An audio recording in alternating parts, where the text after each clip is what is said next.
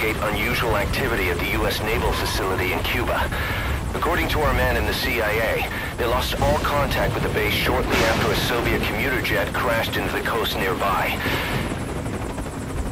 But the strange thing is that when comms were restored 24 hours later, the only message received was conditions normal, and that was it.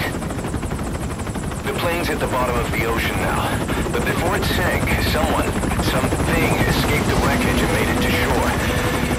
The Pentagon's assessment jives with the intel from our on-site informant. Signs indicate that the base has been taken over by some unknown entity. Intelligent beings that attack people and steal their identities. That's right, boss. Body snatchers.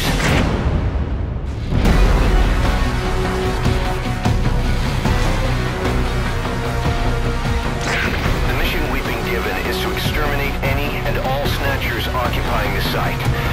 Now I know what you're thinking. Legendary hero or not, these things aren't exactly your jurisdiction. But we've got a secret weapon. A man from another world. A dark, distant future. A man made into a war machine with no human body for those bastards to snatch. As payment, all we need to do is hand over the XOF badges you've gathered on your missions.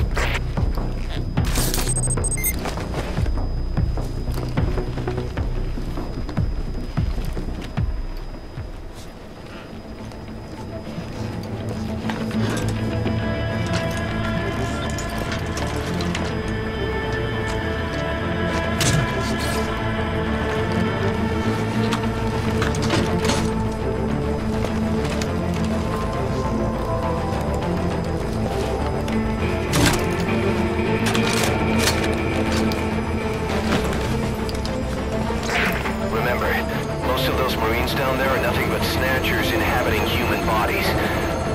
I wouldn't expect to find many survivors.